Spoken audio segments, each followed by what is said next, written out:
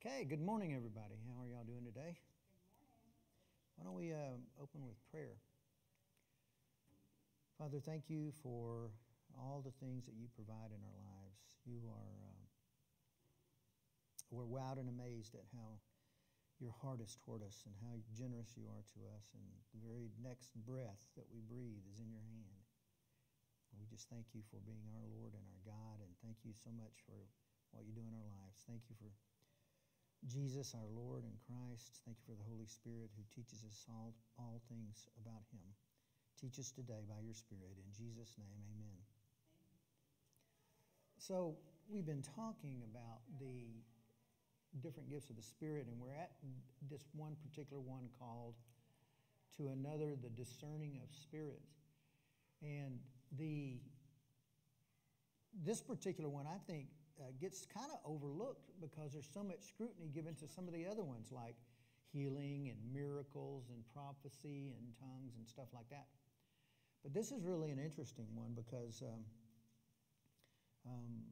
it seems relatively straightforward, and I think it is once we understand what it's about. You know, one of the things about the gifts of the Spirit that's really interesting to me is that if we're in Christ, we have the Holy Spirit. And the Holy Spirit gives these gifts to us. And I don't think the Holy Spirit just gives a person a single gift. I think the Holy Spirit is willing to use anybody for anything if they're willing to believe. But I think because of the way that we're made, we kind of function in some aspects of them, even by nature. I mean, you know, we may not always prophesy outright, but there are plenty of times that we have just a sense of knowing that something's going to happen, and it happens. Or, you know, maybe we don't go around laying hands on everybody and praying that God will heal them in that, you know, extreme sense and see limbs grow out and stuff like that. But there are plenty of times in our lives where somebody is heartbroken or somebody just needs comfort, somebody needs society, and we find that we're there with them and for them, and it comforts their soul. It gives them healing. So see, I think our nature is to function in the gifts of the Spirit, even if we don't even believe them. It is the way we're made. And so if we understand that God made us that way, and we believe in the power of his Holy Spirit, I believe God will use his Spirit a lot more in our lives simply by recognizing that fact. That may be me. Sorry about that. Anyway, I want to talk about this discerning of the Spirit because Spirit means pneumo. It comes from the Greek word pneumatic. It means with wind or breath or spirit. And the word discerning means pretty much what you would think. It means to distinguish, like deciding or judgment, or to pass sentence on. Be like a judge or a jury evaluating the facts to determine if the story is true or if it's not true. I mean, when you stop and think about discerning of spirits, you know, one of the first ones that come to mind was what happened to Daniel. Remember, Daniel was a Jew who was in the Babylonian exile. And during that 70-year exile, there were a number of kings that ruled over Babylon. There was Nebuchadnezzar and then Belshazzar, and then you had Darius, and you had a couple others, Xerxes. Nebuchadnezzar was the one that took the Israelites into captivity. His son Belshazzar became king after Nebuchadnezzar died. So Belshazzar threw this big feast, and they were all sitting around partying and everything. And the king says, hey, why don't we bring out all the gold and silver vessels that we captured from the takeover of Jerusalem and the siege of Jerusalem, and we'll use them, and our wives and our concubines can drink from them. And so they did. And they brought them out. Everybody started drinking in them, and they started worshiping their gods at the same time. They were praising gods of gold and of silver and bronze and wood and stone. Now remember, these vessels were sanctified. for temple use. They were the vessels from the temple. And all the vessels in the temple, Moses set apart for temple use. That's what sanctification means, set apart for a specific use. And I think in the eyes of the Lord, it was an absolute mockery of what God had sanctified for the temple use.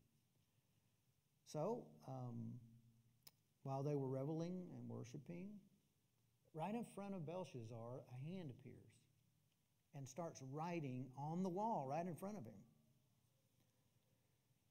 Scripture says that it terrified him. His hips were loosened and his knees knocked against each other, is what the Scripture said. I bet his teeth were rattling and he couldn't stand. He was so scared. I mean, think about it, guys. If you were sitting there and you see a hand appear and start writing on the wall, you might be a tad spooked too. Well, you know, they were very, superstitious people. They were polytheistic. They worship a lot of gods, so they read a lot. They were spooked about a lot of things. There was a lot of mysticism there. Well, this one is obviously one that would get your attention. So he calls together his enchanters and his astrologers and his diviners. And he said, he said that if anyone could interpret what was written, he would clothe in purple, which is a sign of royalty, and he would give them a golden necklace and be third in the kingdom. That's a pretty good deal. A pretty good billet if you can get it. Well, they came, but nobody can interpret the writing. And the king was pretty distraught about the whole thing. Well, the queen, and we don't know her name, but she remembered Daniel. So apparently she knew of Daniel from the times of Nebuchadnezzar. And she told the king that he was in great favor with Nebuchadnezzar for interpreting Nebuchadnezzar's dream. And so Nebuchadnezzar had put Daniel in charge of all the magicians and all the diviners, all of the astrologers. He put them over every one of them. Here's what she told him in Daniel 5:11 through 12. There is a man in your kingdom, the queen's talking to Belshazzar, there's a man in your kingdom in whom is the spirit of the holy God. And in the days of your father, light and understanding and wisdom, like the wisdom of the gods, were found in him. And King Nebuchadnezzar, your father the king, made him chief of the magicians, astrologers, Chaldeans, and soothsayers, inasmuch as an excellent spirit, knowledge, understanding, interpreting dreams, solving riddles, and explaining enigmas were found in this Daniel, whom the king named Belteshazzar. Now let Daniel be called, and he will give the interpretation. So the queen obviously knew of this guy, Daniel, and must have thought pretty highly of him. But this is what she observed based on what Daniel did.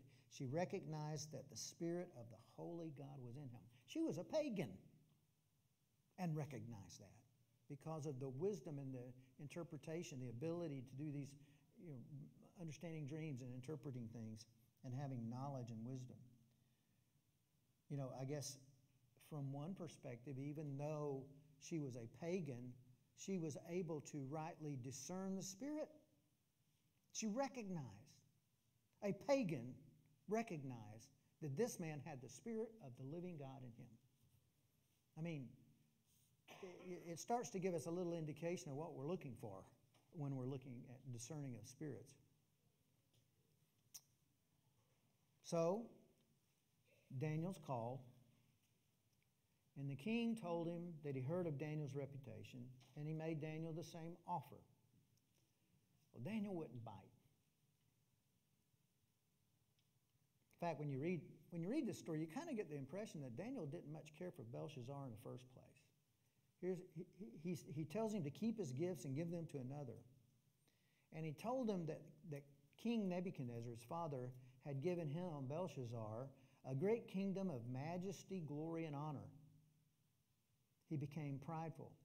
He was deposed, being Nebuchadnezzar. He was deposed and was fed grass like an ox and was put out literally to pasture. He had some sort of a disease where he'd go out and he thought he was an ox or a cow, and he was eating grass. It's an amazing story when you read about Nebuchadnezzar. Daniel goes on, he says, you, Belshazzar, have not humbled yourself even though You knew all these things happened to your father. I mean, Belshazzar was sitting there observing everything that happened to Nebuchadnezzar, his father. Yet by drinking from the temple's vessels, he lifted himself above God and in the process worshiped false gods. And he says, you aren't even giving glory to God who holds the very breath that you're breathing in his hand. I mean, this guy was cocky. He was proud. He wasn't recognizing God or giving glory to God. So, God decides to give him a little note. And his hand appears, and he starts writing on the wall. Here's what he writes. Daniel 5:25 through 29 says, and this is the inscription that was written, Mene, Mene, Tekel, Upsarin. This is the interpretation of each word. See, this is what Daniel is interpreting. Mene, God has numbered your kingdom and finished it. Tekel, you have been weighed in the balances and found wanting. Perez, or Upsarin, your kingdom has been divided and given to the Medes and Persians. Then Belshazzar gave the command, and they clothed Daniel with purple and put a chain of gold around his neck and made a proclamation concerning him that he should be the third ruler in the kingdom. I mean, he just interpreted Belshazzar's doom. And I guess that Belshazzar must have thought that he could find some favor with God if he exalted Daniel. Didn't work out that way. But in Hebrew, now look, nobody there could interpret these words. Nobody there in Babylon could. Now, when I look up these words, I look them up in Aramaic or in Hebrew because this was Old Testament. So I don't know if these were Jewish words or Hebrew words or Aramaic words, there was obviously nobody in Babylon that could read Hebrew. Or this was a different language. We'll talk about that next week when we're talking about tongues. But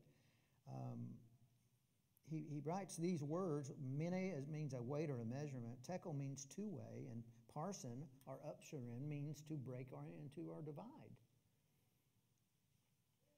So 4 words. The message for the guy's whole life.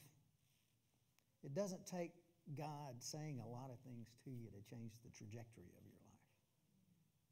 I mean, he could say one word to you and change everything. That's how powerful the words of God are. So here's what happened.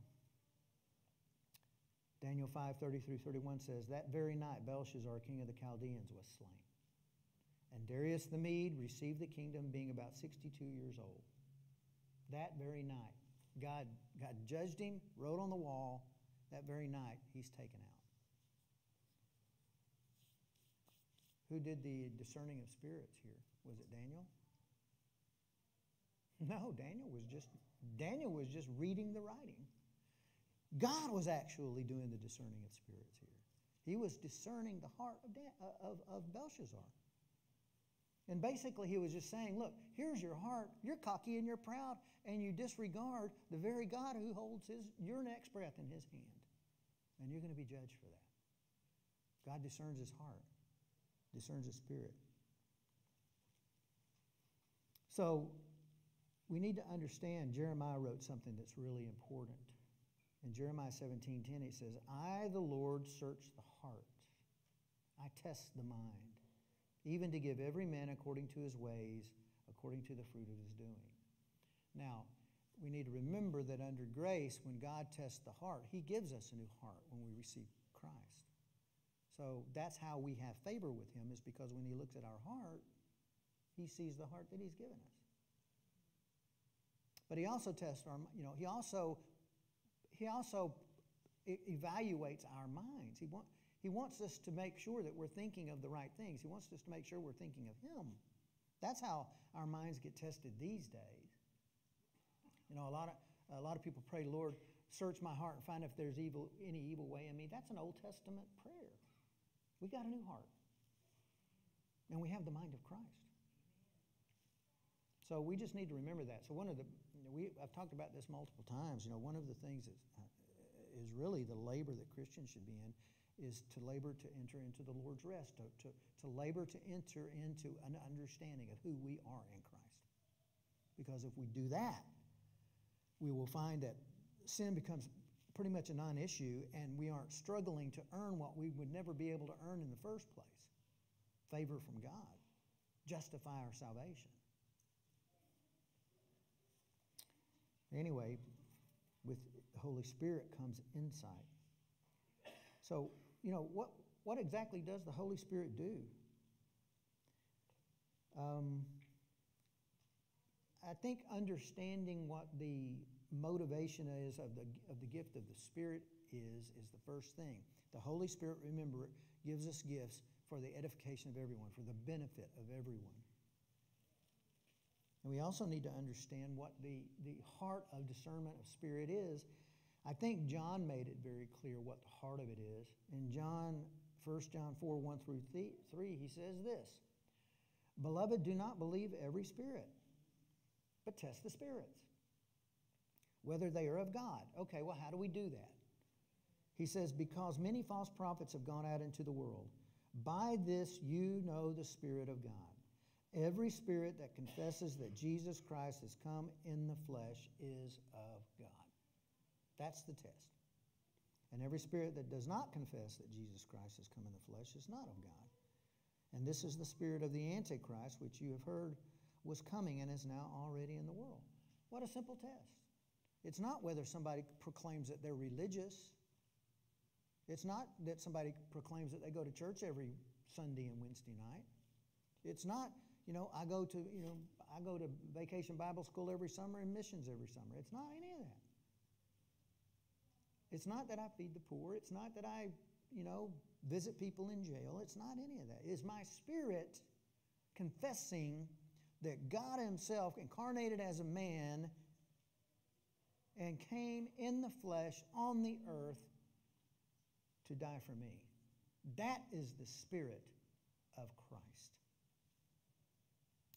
If somebody's unwilling to recognize that, and if they don't recognize it, they're not going to confess it, then that's the spirit of Antichrist. And we need to understand the difference. There was a lot of things that people said about Jesus. He was a good man. He was a prophet. He was a good teacher. That may not necessarily be the Spirit of Christ if that's all they believe about Him. Either Jesus is what He says He was, or He was one of the biggest deceivers that ever lived. He's either God or He's a liar. So, we need to make that distinction. Jesus wasn't just a good man. He wasn't just a good prophet. That's got nothing to do with it. Jesus is God incarnate.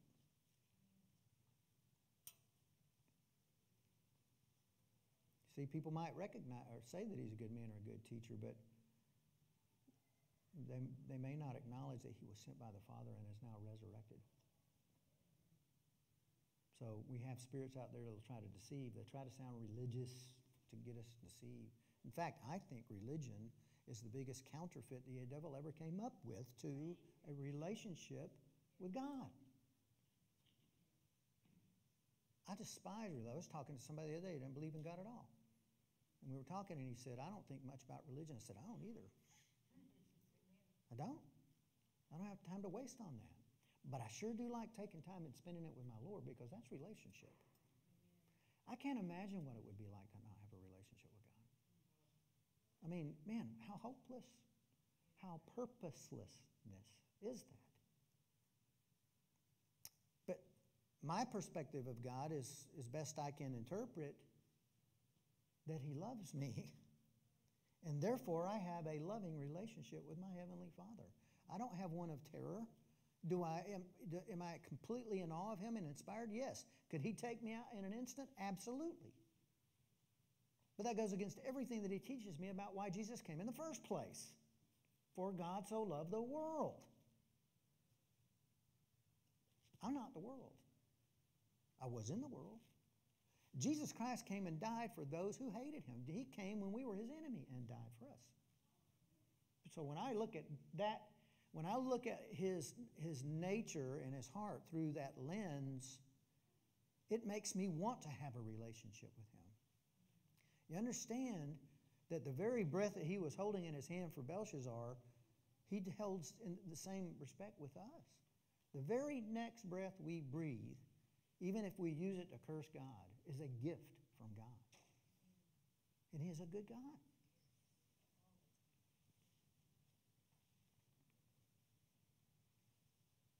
So, we need to understand and discern spirits. I think discernment of spirits starts right there. Hey, are you glorifying Jesus? And let me tell you why that is the test. If you're looking at it from a different perspective, if you're not confessing that Jesus Christ is in the flesh, you're deceived. Jesus explained what the Holy Spirit was going to do and what He would do when He came. Now remember, it's the Spirit that gives these gifts, right?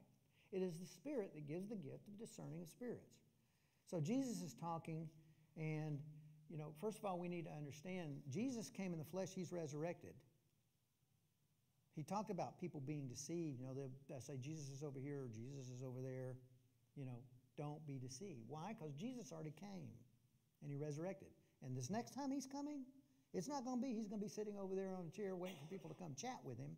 He's coming like lightning, and we're going to be taken up, snatched up, and going to be with Him forever. We're going to be caught up with Him, and He's going to take us home. And listen, the other prong of this discernment of the Spirit is there's no deceit in the Spirit of Christ. It's true. Remember, Jesus said, I am the truth, the way, the truth, and the life. There is nothing that Jesus ever says or does, ever said or did, that is a lie. Nothing. Everything He ever said was the truth. Everything He ever did was the truth. So there's no deceit in the Spirit of Christ. In fact, here's what Jesus said of the Spirit when He was telling the disciples that He was going to go away, but He was going to send the Comforter. In John 16, 13 through 15, He says, however, when He, the Spirit of truth, has come, He will guide you into all truth. For He will not speak on His own authority, but whatever He hears, He will speak, and He will tell you things to come. He will glorify Me, for He will take of what is mine and declare it to you. All things that the Father has are mine. Therefore I said that He will take of mine and declare it to you. Do you understand? He says, I'm going to send the Holy Spirit, and the only thing that He's going to do is to glorify Me. The Holy Spirit is going to focus us on Jesus. That's why when discerning of spirits, it is a spirit of Christ if Christ is being exalted. If Christ is not being exalted, but some man is, or some prophet is, or some event is, they're missing it. And they're deceived. The true test is whether the Spirit is glorifying Jesus, and He will only speak about those things of Jesus. That is the litmus test. I mean, there's been a lot of people talking to us about the name of Jesus. But to discern the Spirit, the question is what they're saying glorifying Jesus. Do they really have the Spirit of Christ? That's how you discern the Spirit. And if it's not the Spirit of Christ, guess what? It's the spirit of Antichrist. John made it pretty clear. It's kind of a zero-sum game, which makes sense. It's just like sin, and it's just like life and death is the same thing as life and judgment in the sense that there's only one source of life, Jesus Christ. And the Father. The Father, the Son, the Holy Spirit, God, three in one. There's only one source of life. And if we choose that life, we are choosing life. If we choose God, we choose life. If we reject God, what are we choosing? Yeah, there's nothing left. It is a zero-sum game. Same thing with the Spirit. You're either exalting Jesus or you're just being religious. That's why I marvel sometimes. I hear sermons, and I really don't listen to a lot of sermons anymore. I just don't. I mean, it's like if they mention Jesus at all, I use Him as a spice. Just sprinkle Him on a little bit or whatever they're saying. Guys, Jesus is the main course. I mean, you take Jesus out of the Bible, all you got is an interesting history book. I mean, it really is that simple. There's a lot of facets about Jesus that we need to understand. But if we don't look at everything through the lens of Jesus Christ is everything and we are nothing, we're missing it. I don't bring anything to the table in my relationship with the Lord other than just believe, and even that's a gift from Him. It's not Jesus Christ 70% and me 30%. It's not Him getting me saved and leaving it up to me to do the rest of the work. It's not Him 99% and me 1%. It's Jesus Christ 100% and me nothing. Well, there's one other instance I was thinking of when I was preparing for this about testing of the Spirit. In Acts, Philip was the one that had gone and spoken with the Ethiopian eunuch and then was translated 27 miles away to Ashdod by the power of the Holy Spirit. That was pretty cool, I thought. Supernatural transport sounds kind of fun. Well, anyway, he goes up to Samaria and he's preaching, and a lot of people believed and were baptized. Well, when the other disciples heard this, they sent Peter and John to go up there because they were going to lay their hands on them so they could receive the Holy Spirit. And there was this sorcerer up there by the name of Simon. And Simon had heard Philip. I mean, he was a sorcerer, so he had done some things that really caused people to think that he was some sort of great guy. Well, anyway, he goes up there. Simon listens to Philip, and he believes, and he's baptized. And when Peter and John go up there, he sees that they're laying their hands on people and receiving the Holy Spirit. And Simon offers them money to have that ability to lay hands on people to receive the Holy Spirit. He tries to buy the free gift.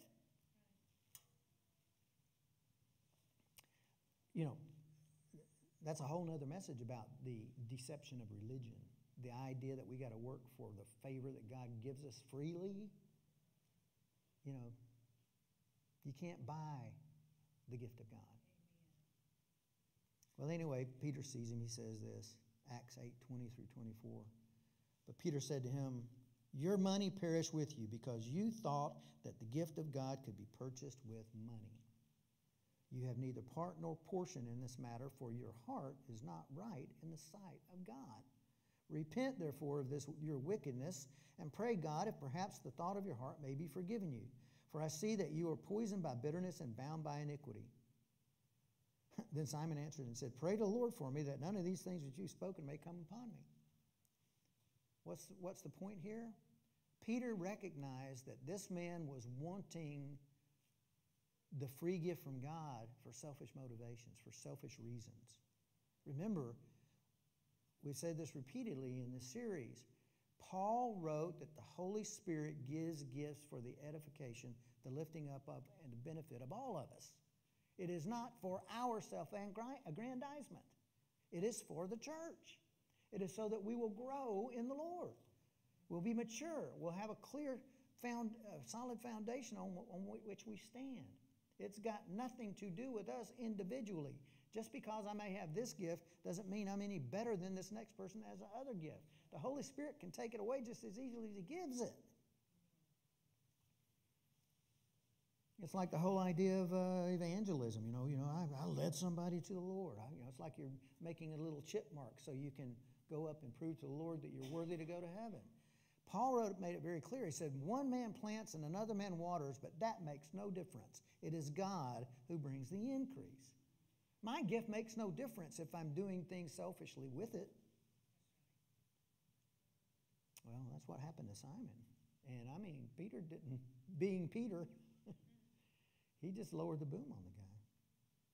Simon wanted the power for people to be filled with the Holy Spirit, but he was full of greed and envy. That is not the Holy Spirit, and that's what Peter saw.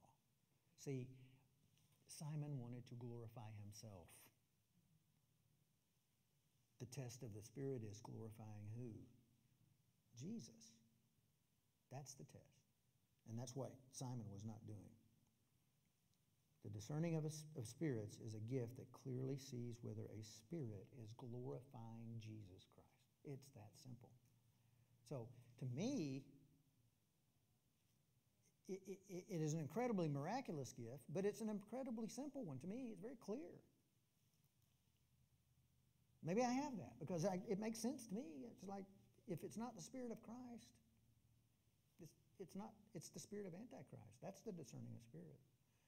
So, that's the thing in the church. We need to understand that. So when we hear all these crazy doctrines that come floating through, we'll recognize the lie, right? We better pray.